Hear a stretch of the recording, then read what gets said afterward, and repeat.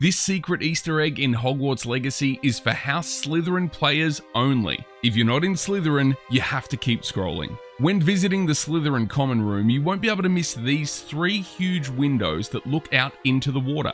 If you are brave enough, you can cast multiple basic spells onto the windows, and eventually an enormous tentacle will slam into the glass. It belongs to a famous magical beast known as the Giant Squid, which has been mentioned in multiple Harry Potter books. You'll only be able to see the Giant Squid in this common room, so that's why